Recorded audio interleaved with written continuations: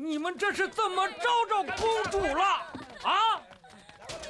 他们没招我，是你招我了，武攸嗣。这家里成天的药味熏天，我闻够了。从今往后，我不愿在家里见到任何一个这样的江湖骗子，否则请另选别处。娘子，我已经另选别处了。你们都听着啊，明天啊，跟我进宫。赶紧回家收拾东西啊！这下好了，娘子，你知道今天朝上发生什么事情了吗？我升官了，2品司药官。哎，恰恰是因为这些坛坛罐罐的。你们还站着干什么？赶紧走啊！明天进了宫啊，要真忙起来，想回家还兴许回不去了呢。冲上，红俊，快，让他们走。好嘞，赶紧收拾。公主。这好东西啊，就得碰上明君。我现在特知道圣上需要什么，圣上怕老，哎，咱就想办法不让他老，这是再也简单不过的道理。老人家缺什么？不是智慧，也不是治国齐家的本事，是身体。小心呐，你们！哎呀，我说，你们慢点啊，2个人抬不行吗？啊，轻拿轻放，蹦呢你们！你知道今天圣上在朝上有多么高兴吗？啊，他指着我的鼻子夸我，说我是武家最有出息的男人。怎么样？这就叫争经。哎，早晚他得有人识。30年河东，30年河西呀。我还告诉你，或许我还能捞个太子当当。对呀，我媳妇儿是公主，眼下我又这么得宠，我有这个预感。对，太子。就你一个卖春药的！公主，你不明白，我研制的那是补药，是长生不老的仙丹。哎，你干嘛去？出去透透气。那2个人就归你管了。他们怎么了？你自己问吧，大概是偷吃了你的春药，成天的直眉瞪眼的。跪下，说怎么回事？饶命啊，大人！我想吃点没事儿，大人，我只是好奇。蠢材！没想到呢。我早就警告过你们，不许乱吃。是。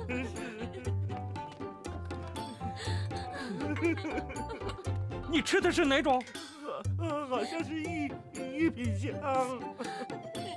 就是我刚配的那种。是啊。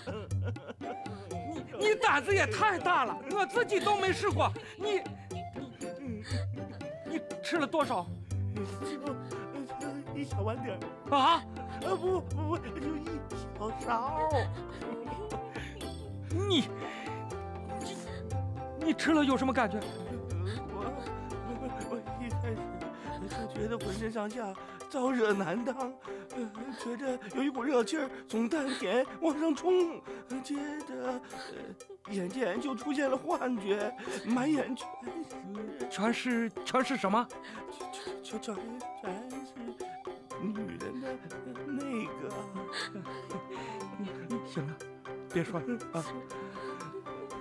这药还真这么厉害？是啊，这药实在是太厉害了。后来呢？后来我就什么都不知道，我就被绑起来，就跪在这儿。没出息的东西，滚！是，谢大人饶命，别让我再看见你。是，否则我送你入宫当宦官。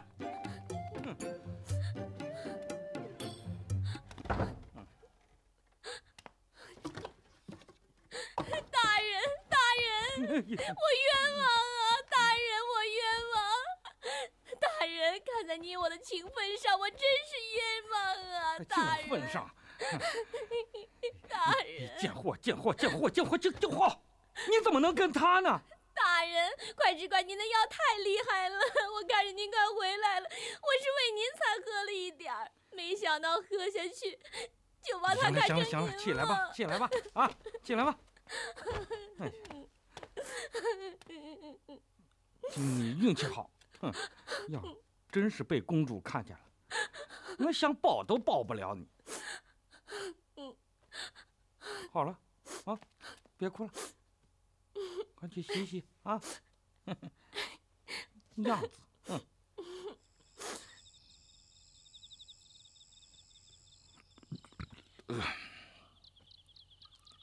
太平，你听我跟你分析啊，武家是吧？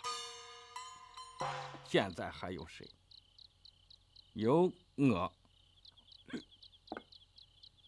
还有武承嗣，还有武三思。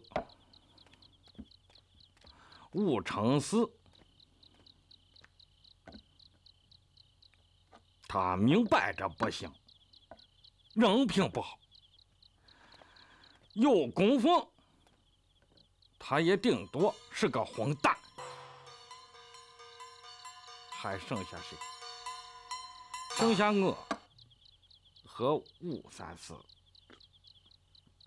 我大哥有本事啊，我承认，我甘拜下风。可是他欠厚道，欠仁义。这当皇帝的最重要的就是要仁义啊！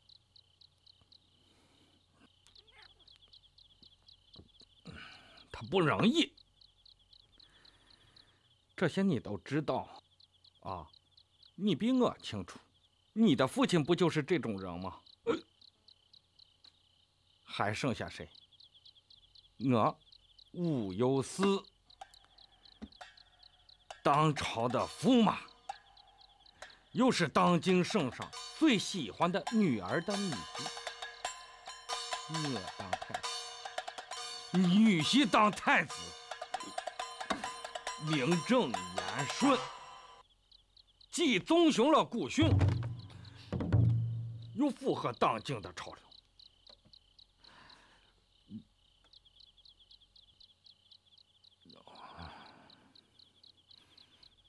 你们看，一会儿太平回来，我就这么跟他说，行吗？大人，公主今天晚上不回来了，她走时不是说了吗？哦，她又不回来了。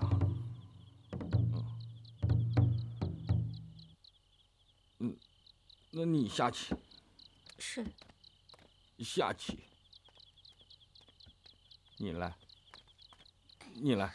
你来演太平，啊，太平，请坐，啊，坐下，坐呀，太平。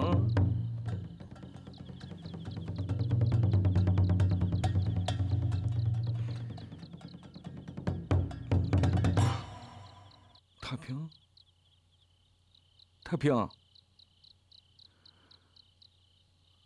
喝酒。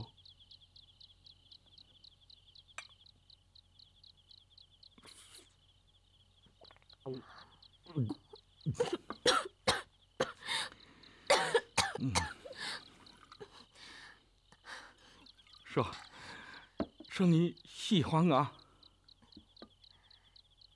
我喜欢你，大人。说你一见着我就一见钟情。说，我第一次见您就一见钟情了。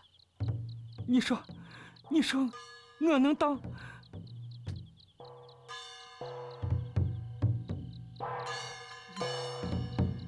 你不是太平，你不是太平，你不是太平，你。大人，虽然我不是公主，可我说的全是真的。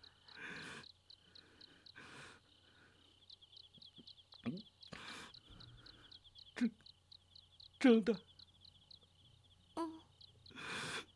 喝酒。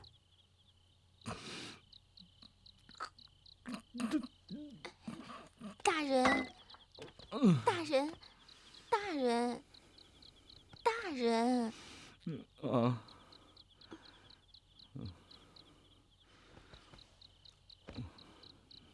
你知道他为什么不喜欢我？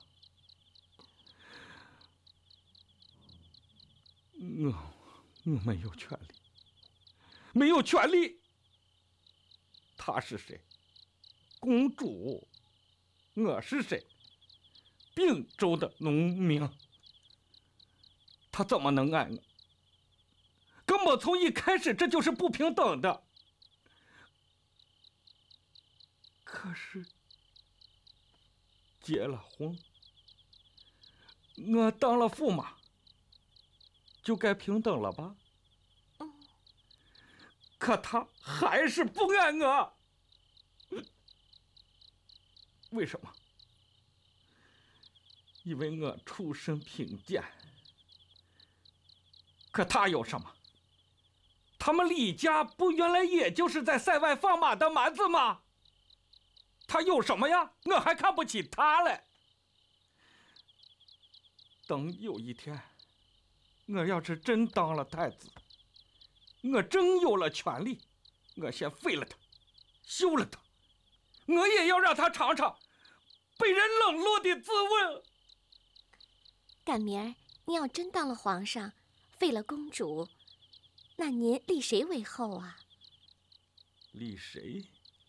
谁对我好，谁爱我，我就立谁。我才不管他是什么出身的。那我爱您，对您也不错呀。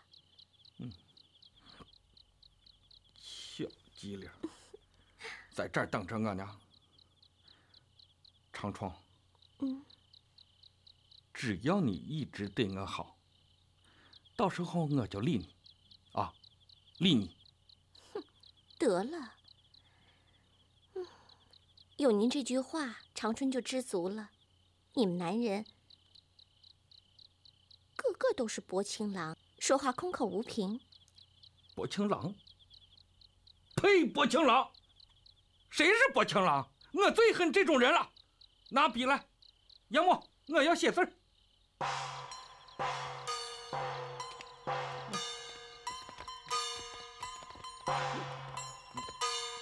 我写字儿。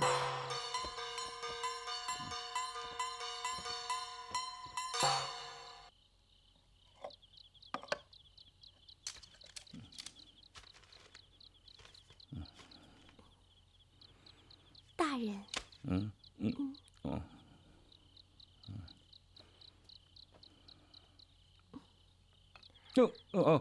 写字儿。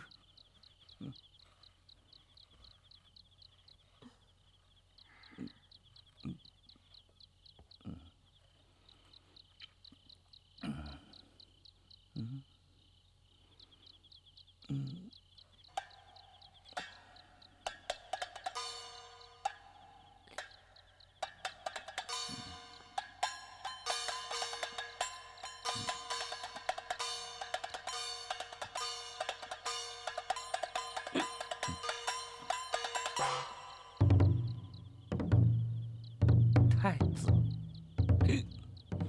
武攸嗣受谕。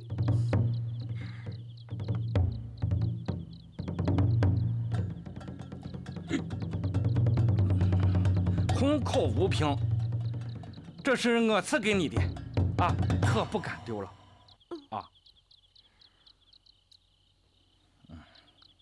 哎呀，大人，你还真当真了。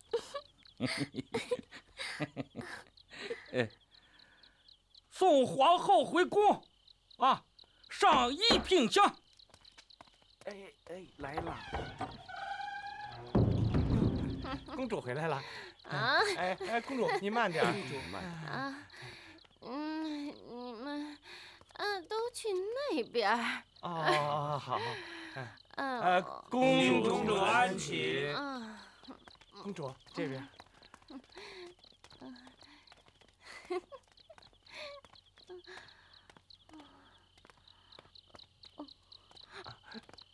这边公主。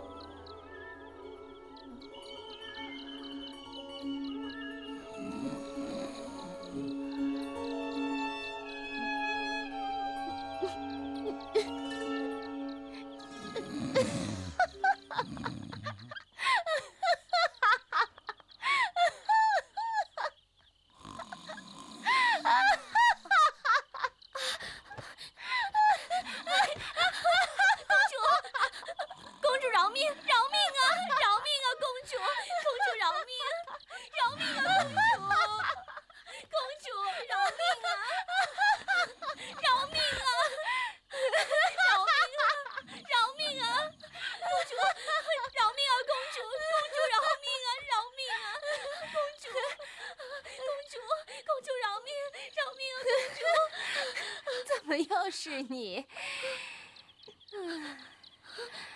大人难道就是这么制裁你的吗？公主饶命！公主饶命！小人该死！小人该死啊！公主饶命！饶命！公主！公主！公主，你回来了。你不是说你不回来了吗？那睡吧。公主饶命！饶命啊！公主，小人该死！公主饶命！小人该死！饶命啊！小人该死！小人该死啊！公主饶命！饶命啊！公主！你怎么会在这儿啊？公主，你看，我这是我怎么了？不知道啊，再也不敢了，再也不敢了。我干什么？些什么？公主饶命！饶命啊！公主，我也不知道我怎么了。公主可不敢呀！公主饶命啊！公主，让我来看看你们干了些什么。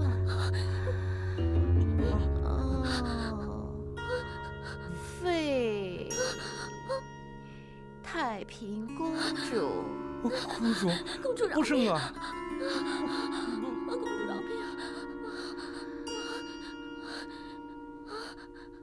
立长春为后，钦此太子武攸嗣。不是我呀，公主，不是我写的。公主，真没想到，你还挺有出息的，已经发太子令了。不是我呀。明天我就去母皇那儿推荐你，没准你还真当上了。不是我写的呀，公主。哎呀，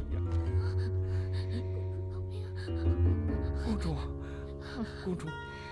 好了，你们睡吧，我不打扰你们了。公主，小人不敢。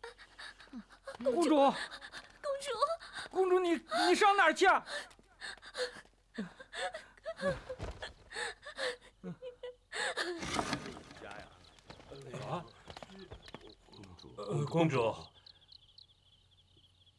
公主，你怎么了？没什么，我只是睡不着。你们再陪我聊会儿好吗？徐大人，你接着说，关于武家。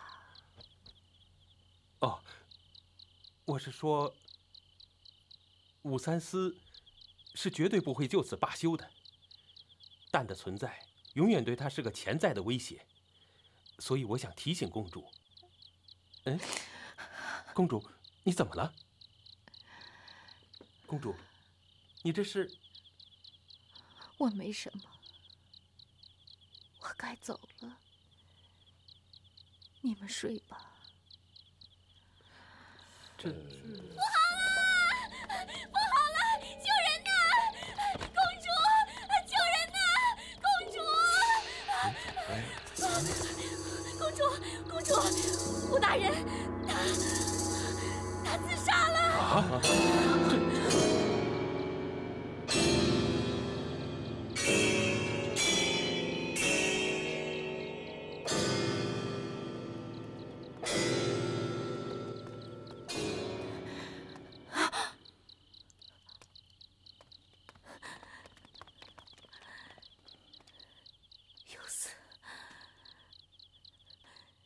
攸嗣，太平，你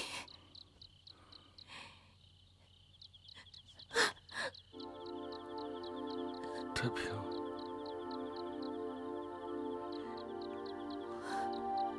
能爱上你，是我一生中最大的幸福，也是巨大的错误。其实我早就知道，我只是不敢承认。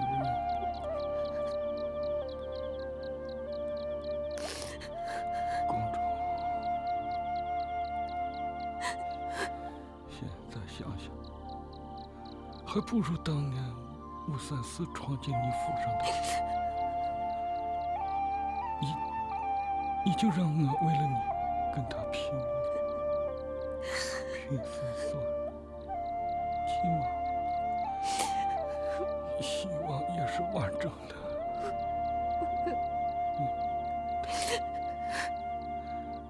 如果我还能活下去的话，有希望吗？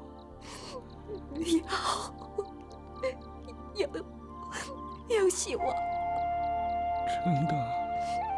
真的。那太好了，那我死了也高兴了。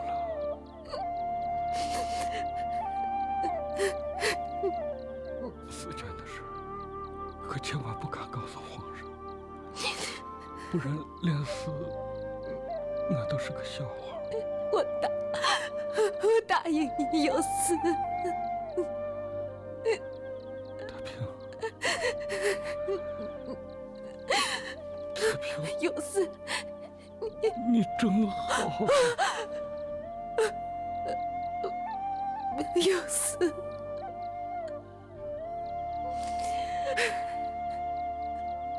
我的第二任丈夫死了，怀抱着关于我们爱情的希望，尽管那希望早已被证实永远不会实现。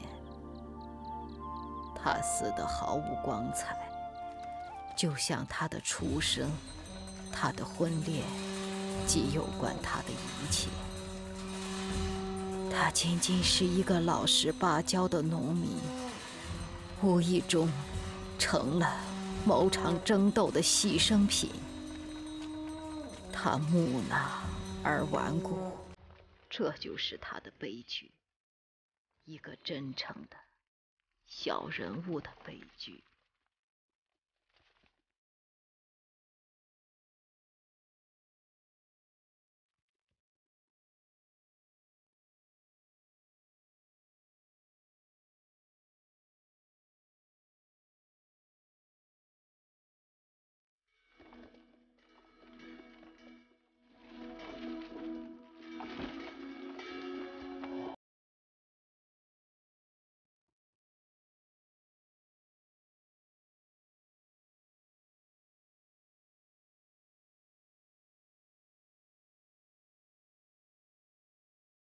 过去的就让它过去吧。我只是觉得，命运对于我来说太不公平了。为什么连这样一个男人都在背叛我？太平，没有人背叛你，薛少没有。在某种意义上，他是在背叛我。武攸嗣更没有背叛你，其实是你在背叛他。为什么要我来承担背叛的名声？因为背叛的含义是建立在忠诚的基础上。武攸嗣对你是忠诚的，而你不是。你嫁给他只是为了跟我赌气。你自己知道你并不爱他，你从来就没有重视过他，所以也就更谈不上平等和忠诚。其实是你首先背叛了你自己爱情的直觉。悲剧不可避免。别说了，母亲。太平，我同你一样伤心。这一切对你我都是一种伤害。你知道我有多么需要你。我一生当中只爱过2个男人，一个是你的父亲，可是却被天下理解为窃国；一个是薛怀义，却被天下理解为纵欲。因为我们是权力中的女人，我们不是普通女人。薛怀义就不懂得这一点，他非要和我寻求一种男女平等之爱，结果是悲惨的。母亲，难道我们一生都注定孤独吗？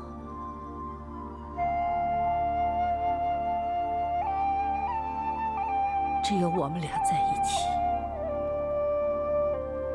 我们在感情上不应该再互相的伤害。有一个像大树那样的男人供你栖身固然好，如果没有或者倒了，就要学会自己生根，要长出自己的躯干。这就是世间做女人最深刻的道理吗？难道我们必须付出这样残酷的代价吗？残酷，有许多时候指的是对别人，更多的时候指的是对自己。要学会控制自己的感情。你今后打算怎么办？我不知道。回来吧，回来帮我。这天下我只信任你，因为我们同是女人。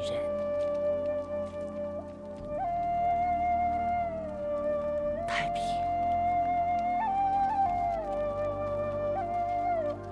哎，怎么不走了？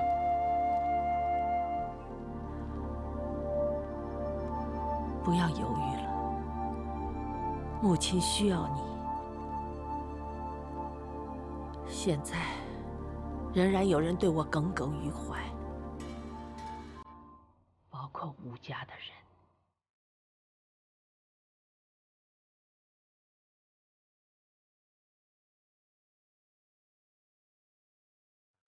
你得想个办法。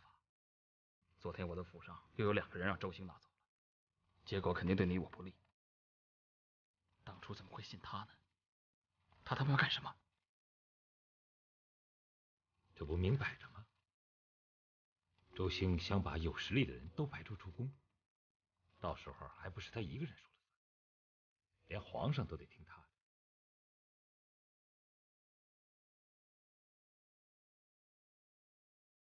那怎么办呢？已经有人传说咱们要谋反了。怎么办？我怎么知道？你没看见，皇上最近都不爱搭理他。坏了，让他给诬告了。皇上真是老糊涂，真是的，怎么信他呀？哼，怎么信他？那还不是咱们给惯的。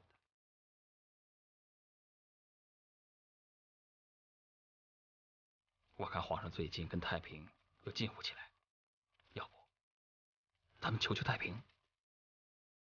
太平，太平能救你，还是能救我呀？你怎么跟二弟似的，没心没肺？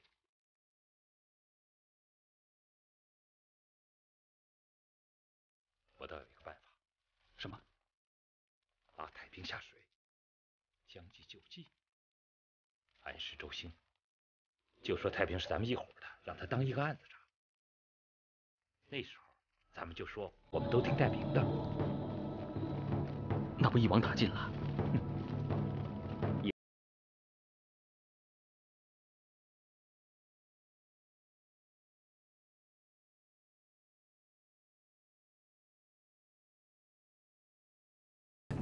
也就太平一个人了。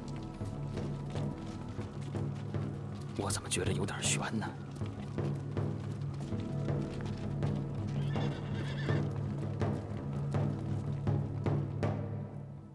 什么人常和太平往来啊？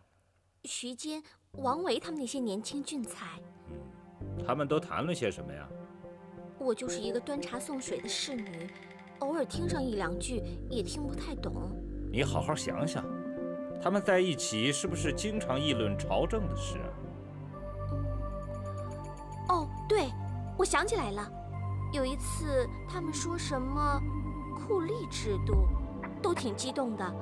一个叫王思义的将军还碰翻了我的托盘，说什么要为民除害，好像对周兴大人挺不满的。这么重要的事情，你都差点忘了，让我怎么帮你啊？哦，还有，我几个月前府里来了一个人，13、14岁，全府一下就紧张起来，后来就再也看不见了。前些天驸马跟我说，那是薛少的儿子，已经让他给送出城去了。这样的事儿，驸马都跟你说，看来他对你挺好的。驸马是对我不错，还说要娶我。可现在他死了，我要是让太平抓住，非死不可。您是他大哥，您救我吧，让我干什么都行。没问题，我给你引荐一个人。周大人，请出来吧。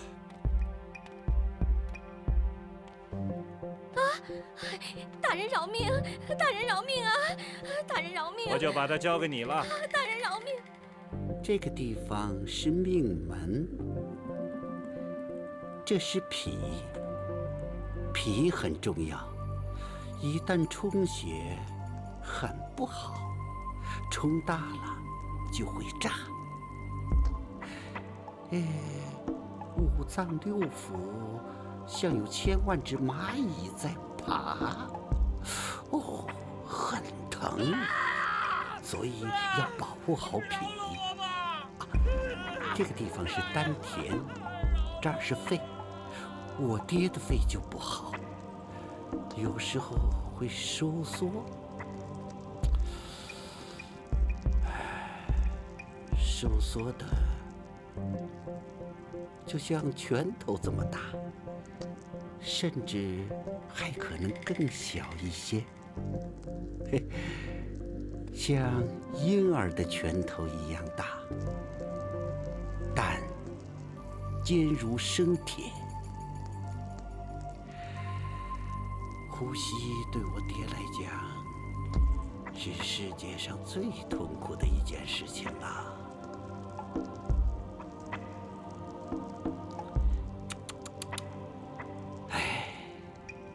惨不忍睹啊！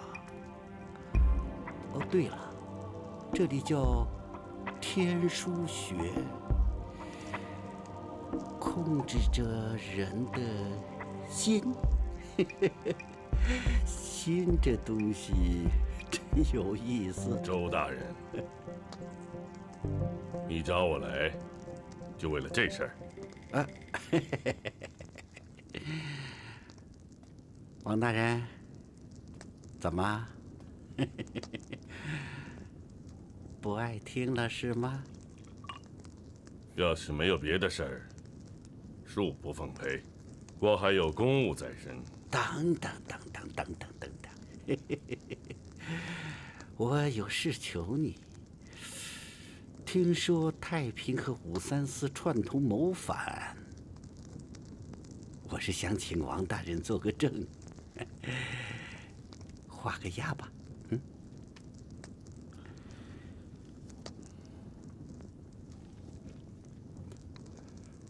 开什么玩笑？无稽之谈。太平与武三思是公认的水火不相容，他们之间从不来往，怎么可能有串通呢？他们必须串通。王大人，我需要他们串通。周大人，你这是要我做伪证啊？周大人，我劝你，公主是圣上最信赖的人，敬德王爷是武家的接班人，你跟他们作对，是不是有些自不量力呀？什么？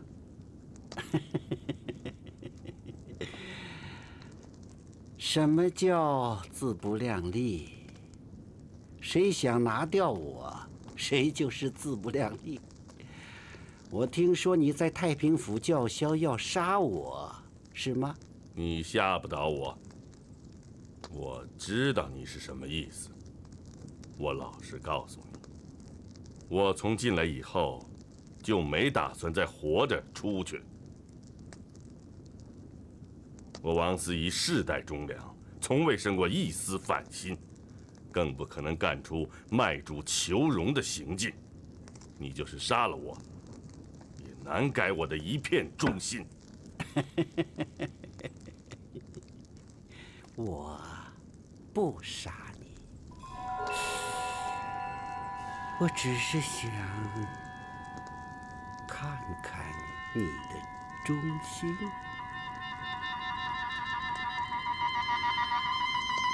这叫真。哦，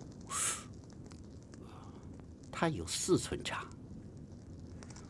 我要是把它烧红了，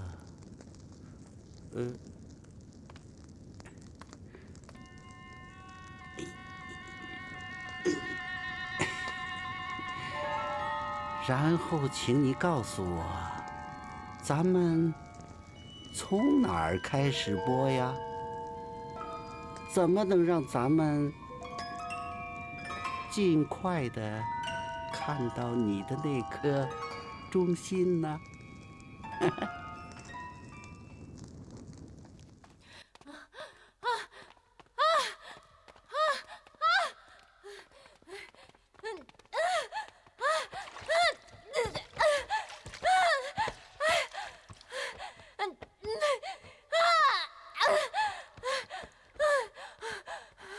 春妈妈呢？从早上就走了，说是去长青药房采购产后的补药。怎么还不回来呀？公主，公主，公主，不好了！春被周姓的人给在半路上抓走了，连随行的几个侍女也一同关进了风阁治狱。为什么？我们也不知道，托了许多人打探，也没有消息。不过听说长春也关在那里。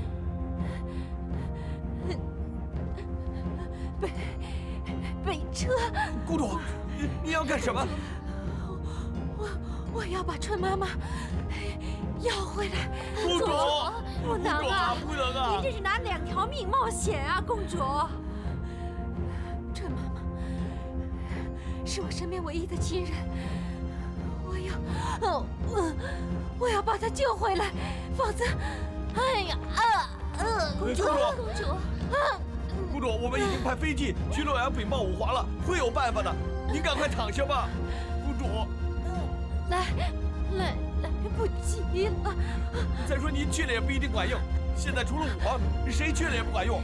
您还是保住凤体吧，公主。何罪！我非杀了他！我要杀了他！公主！公主！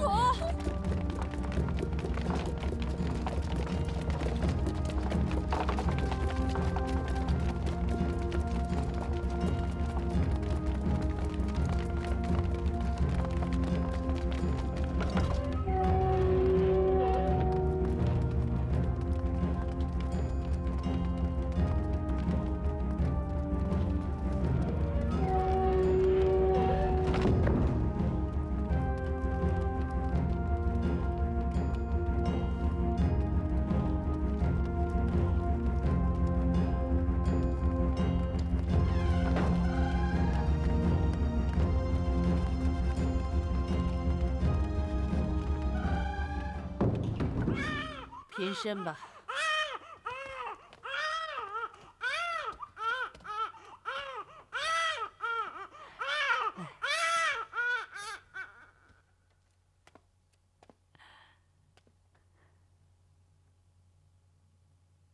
母亲，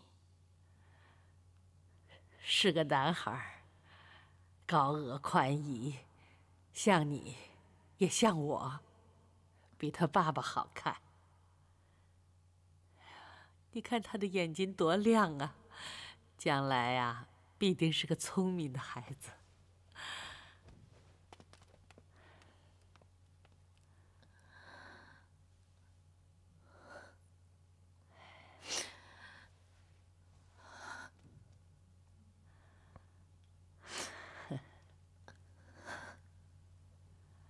我生你大哥的时候，也哭了。总觉得千辛万苦，终于有了自己的孩子，以后在宫中啊，就有了依靠。可您那时候有世界上权力最大的男人爱护着你，而我们现在是孤儿寡母，春又被周兴他们抓走了。我会命人把春送回来。送回来，还会被抓走的。看来我也要像蛋一样被他们陷害了。母亲，你还没看出来吗？周兴是一个邪恶的小人。现在满朝文武都害怕他，他想杀谁就杀谁。那些谋反证据全是凤阁里恐怖的刑具制造出来的。我需要他的威力震慑别人的野心。可他的野心谁来震慑呢？他要逐个消灭您的子女，你难道没看出来他的目的吗？我了解你，也了解他，我会知道我该怎么办。你别想那么多了，跟我回宫住2天，让御医给你调理一下。王思仪将军历尽各种惨绝人性的酷刑，实在无法忍受，只好画押，以求速死。这是他临死前写下的遗言，请公主原谅他吧。